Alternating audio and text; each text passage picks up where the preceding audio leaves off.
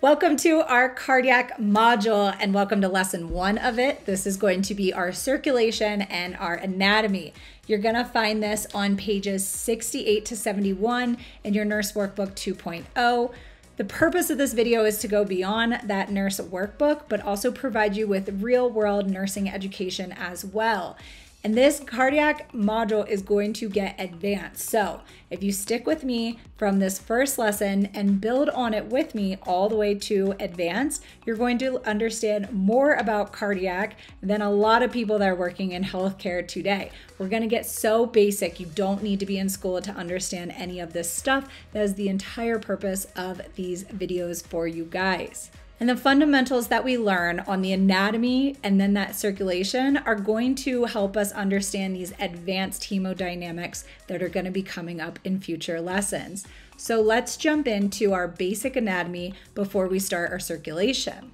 Whenever we're looking at a heart on a piece of paper right here, and we want to learn about the structure, well, this is actually going to be our right side and this is going to be our left side. The reason for that is because they make the pictures as if you are looking down at the patient while the patient is on the gurney. So this is going to help us because what we're learning about looking down at paper is the same thing we're seeing when we look down at our patient laying there.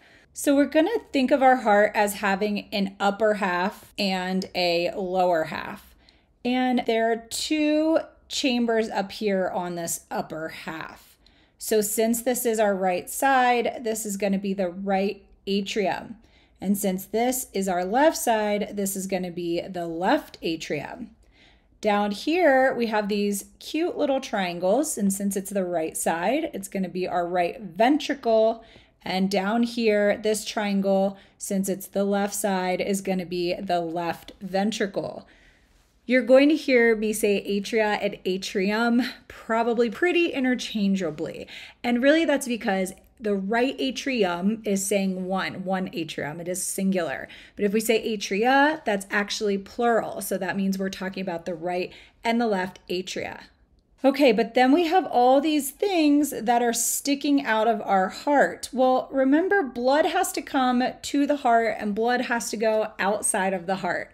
So blood that is going away from the heart, away is going to be our arteries. Blood going to the heart is going to be our veins. So our veins are bringing blood to the heart. And using this cardiac heart rate here, we're actually going to learn all about circulation and how it comes in and out of the heart and around the body and all these things that are outside of it as well. So we're going to start off by defining circulation. And what is circulation? Well, circulation is the movement of blood through the heart, arteries, veins, and capillaries in a continuous loop. It moves oxygen and nutrients to where the body needs them and carries waste products away. Okay, we just heard that there's nutrients and there's oxygen, and now we need to understand how this is also a part of circulation. So we're going to start as if our blood doesn't have any oxygen, but it does have carbon dioxide to it. So blood is traveling from our veins to our heart in order to start this circulation activity. So number 1, blood from the top half of the body enters the heart through a large vein known as the superior vena cava. So this superior vena cava is right here. And if we can see, this is blue. So this is where unoxygenated blood is coming in. Number 2, blood from our lower half of the body enters the heart through a large vein known as the inferior vena cava. And so this right here is our inferior vena cava. And again, this is blue because we don't have any oxygen in that blood yet. Number 3, blood entering from the vena cava's empty oxygen poor blood into the right atrium of the heart. So both of these are going to empty straight into here, our right atrium. Number 4, once the right atrium contracts, the blood moves through the tricuspid valve and into the right ventricle. So our tricuspid valve is going to be right here, these two yellow sections, and this valve is going to open and close. It's going to allow blood to come out of this right atrium and dump down into this right ventricle. Number 5, and when the right ventricle fills up, The tricuspid valve shuts to prevent backflow into the atria when the ventricle contracts. So we're going to see this right ventricle fills up and that tricuspid valve closes. Number 6, once the right ventricle contracts, the blood leaves the heart and heads into the lungs through the pulmonary valve or pulmonic valve and the pulmonary artery. So we see here, it ejects out of the right ventricle through this pulmonary valve, and it's going to come into this pulmonary artery and actually get ejected out into our lungs. Number 7, while in the lungs, blood travels single file through the capillaries where it drops off CO2 and picks up oxygen. This is where it gets interesting. So we have our alveoli up here.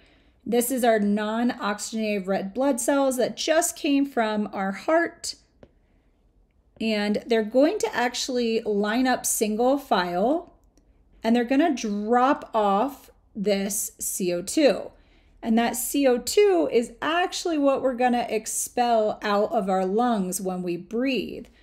But when we inhale, we're inhaling fresh oxygen back into our lungs. And this is how our red blood cells are going to pick up this oxygen, and they're going to bring it right back to the heart so the heart can pump it back out to the rest of the body. Number 8, with the new oxygen, the blood travels through the pulmonary vein and into the left atrium.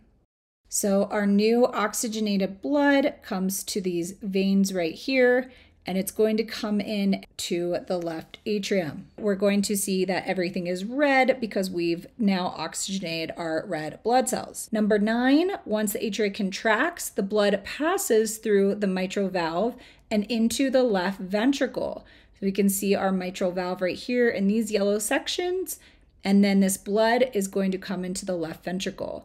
And once the left ventricle fills up, the mitral valve is going to shut to prevent backflow into the atria when the left ventricle contracts.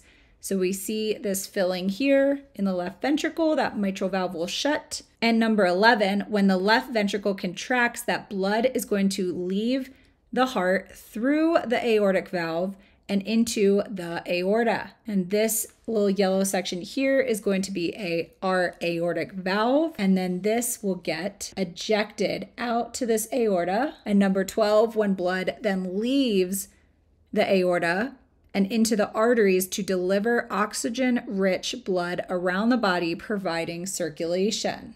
This is where we'll see our blood leave. We also want to remember that these are the 3 main aortic branches, but we also see this little guy down here, and this is our descending aorta.